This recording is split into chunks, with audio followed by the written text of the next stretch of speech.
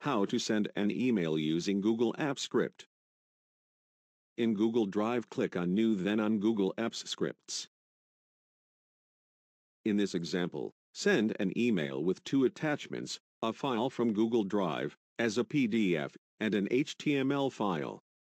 First, use the Drive app class, which allows scripts to create, find, and edit files and folders in Google Drive. GetFileById gets the file with the given ID. To get the ID of the PDF file stored in Google Drive, go to Google Drive, then right-click on the PDF file.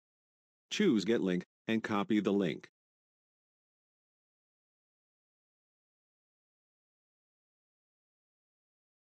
The ID is between /d/ and /view.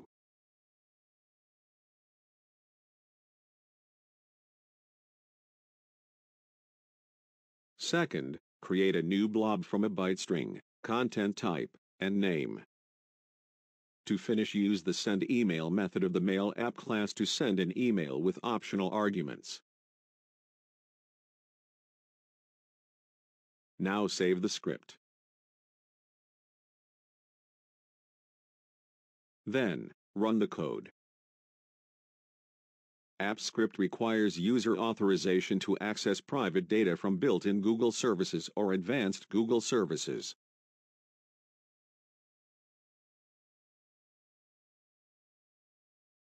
Here is the email has been sent with the two attachments.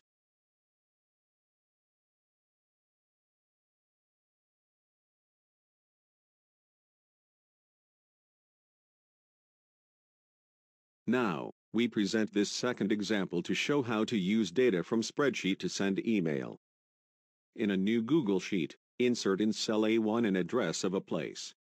The location chosen in this example is the Higher Institute of Management of Tunis. Click Tools, Script Editor. In the Script Editor, write the function to send an email. First, get a reference to the sheet. Next, find the range of the cell we want, and then retrieve the value in that cell. Now, we use the Map service. We'll create a static map and we'll add a pin to mark the address. Finally, we send an email.